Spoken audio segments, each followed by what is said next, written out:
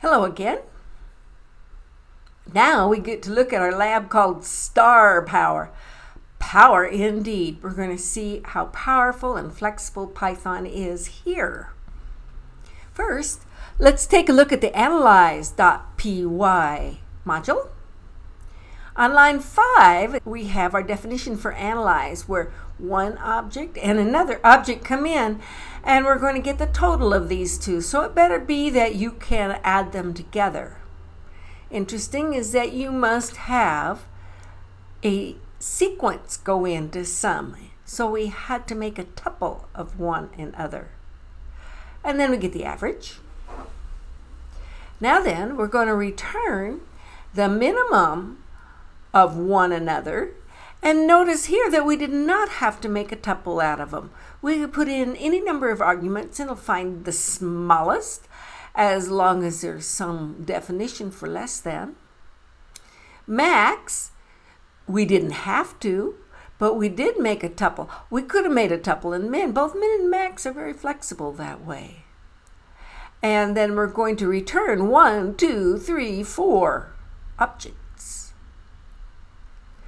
You'll notice that sum, min, and max are purple. They're built-in functions. Good to realize. We also have a print function with a capital P, meaning that it's my function. I've written it. It takes in 4 numbers and it gives a report of them. Let's look at our main. On line 17, we're calling analyze with 1 and 8 are our arguments.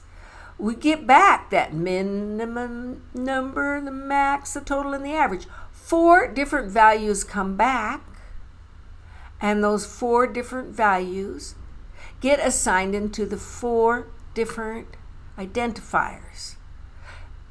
That's one way to do it. And then I do that print so we can see it, and we see it worked perfectly. Now we're going to do it again, but this time we're going to collect the answer from analyze all into one identifier, answer. But that has within it 4 different values, so we can put it on the right-hand side of the equal sign, and on the left-hand side we have those 4 identifiers, and the answer, which is really a tuple, gets unwrapped, so each of the values gets the assignment into the identifier positionally. That's good. And we see that that worked just right. Now then, we will have our first glimpse of some star power. In our next call in our main, we have our tuple here without parens. I wouldn't blame you if you complained. And I'm putting an asterisk in front of that tuple. Or I could do that in front of any iterator. We'll see. So the asterisk then unwraps each of the values that are in that tuple and puts it individually and positionally into the call. So the 50 goes into the 1 and the other gathers up the 20. We get our answers back. Remember, that's a tuple. So now I can put an asterisk in front of my answers, and once again, I never even get to see them, but they get unwrapped in order into that print. So an asterisk in a function call, it goes in front of an iterable, a tuple or a list, etc. And then that tuple or list, etc., gets unwrapped into the arguments. Very powerful. We have colors, which is a nice tuple of colors.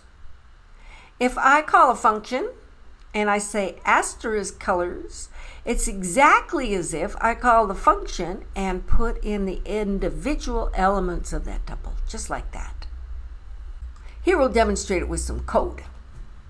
Print colors takes in 3 colors and it prints them.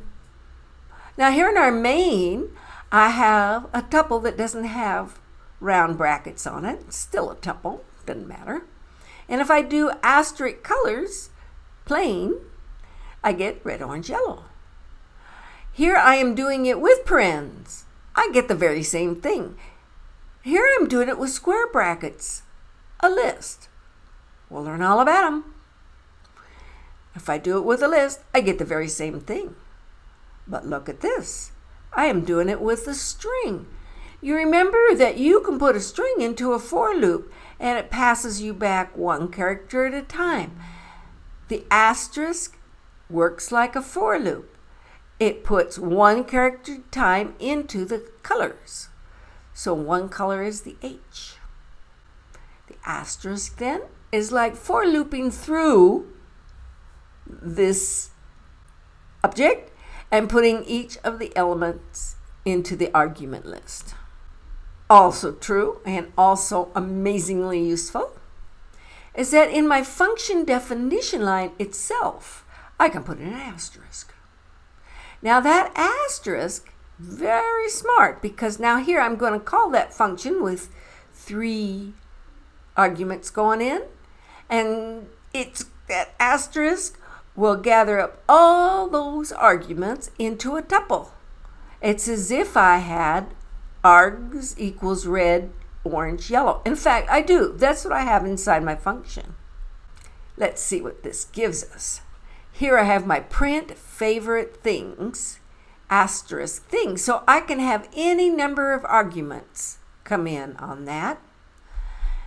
Here are my things. We got 4 of them. If I put asterisk my things, then those 4 things go here as if they were separate arguments, but then because there's the asterisk there, it gathers them up to a tuple called things. So I can for loop through them and print each one out. One point you don't want to miss here is that an asterisk in a call unwraps the items that are in that iterator, and an asterisk in the definition gathers all the extra stuff together. So these 2 things work together. They're kind of inverses of each other, and you'll see that this facility is very well used in Python. The asterisk can also appear where there is no function call or function definition. If I have 5 items, we know I could put them into 1 identifier, or I could put them into 5 identifiers, but I can also put them into any number of identifiers if one of the identifiers has an asterisk in it. These are the last 2 identifiers, so they will gather each of them, the 4 and the 5, and all the leftovers go into the asterisk identifier. Here we see the same thing except for the Y. The middle identifier has the asterisk. Therefore, the X gets filled in with the first one, and the Z with the last one, and all the rest go into the Y. And then the other one, of course, is that the Z has the asterisk. Then the first 2 items go into the first 2 identifiers, and then the Z is the list of the other 3. Here's an interesting little artifact of all this. Here I have a tuple, some yummy things. I can then put each of those things in an identifier. And I print them out, that's right. Now then, I am saying instead of bottom, middle, top, here is bottom, middle, top. So realize that's going to be ice cream, whipped cream, and cherry. And that the right side of the identifier gets resolved before we go to the left side. So the ice cream from the right side goes into the middle. And the whipped cream goes into the top. And the cherry is on bottom. I did a big swap. And I did a big swap without keeping an intermediary like you had to in other languages. Cool, huh? Okay, you're on for some exercises using the star power of the asterisk. See you